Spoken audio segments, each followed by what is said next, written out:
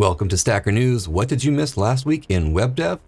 Last week, we learned to code fast, chose a database for our SaaS in 9.49 minutes, and built the best blog app with React.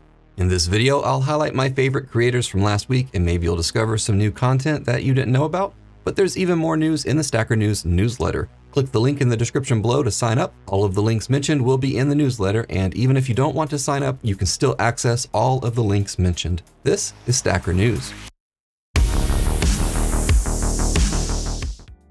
First up in top news, Angular 13 is available, TypeScript 4.5 release candidate is available, and Puppeteer 11.0. On to the VS Code extension of the week. With Git Graph, you can view a Git graph of your repository and easily perform Git actions from the graph.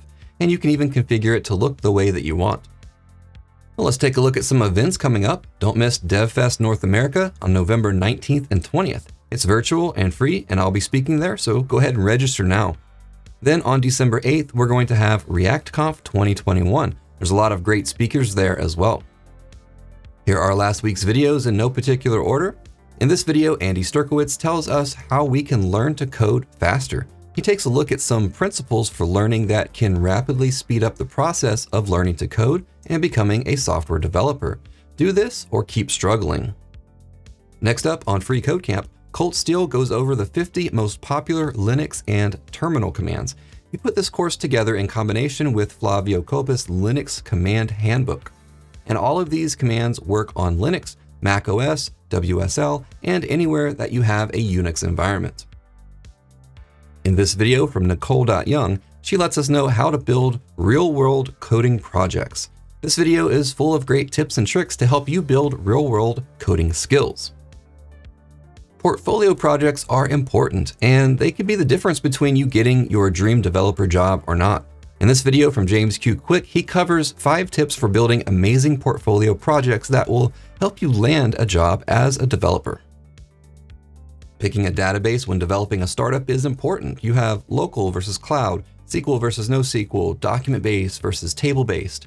Adrian Tuareg recently launched a new SaaS, and in this video, he goes through the key steps that he took to pick the right database for his project. If you missed my video from last week, I launched an API crash course. In this course, I'll teach you what an API is, how to use multiple APIs in your application, and even how to build and sell your own API to make money. Up next, Dave Gray lets us know that using forEach is bad if you're using async await code. I learned a lot from this video, so you have to go check it out. Next, JavaScript Mastery builds the best blog app with React. It has featured and recent posts, categories, full markdown articles, author information, comments, and much more. It uses GraphQL and a dedicated content management system, and it looks amazing. Next up, Gary at Design Course creates highly dynamic and flexible buttons within Figma. If you want to learn all about UI UX design, this is the channel for you. Go check it out. And in this video, Coder1 shows us 3 projects that will guarantee you your first web developer job, whether you're a front-end, back-end, or full-stack developer. On to articles, podcasts, and socials. Here's a great article that I came across on Dev2. I created an e-commerce site from scratch and kept a development diary over the course of 5 months. So go check out this article to follow the process.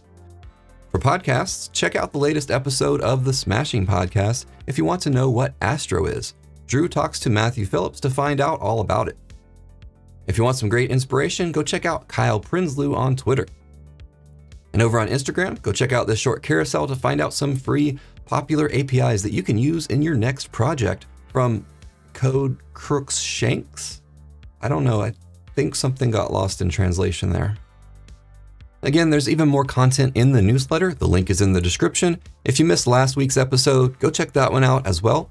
I hope this was helpful. Like this video to help me out and subscribe if you haven't already for more videos like this.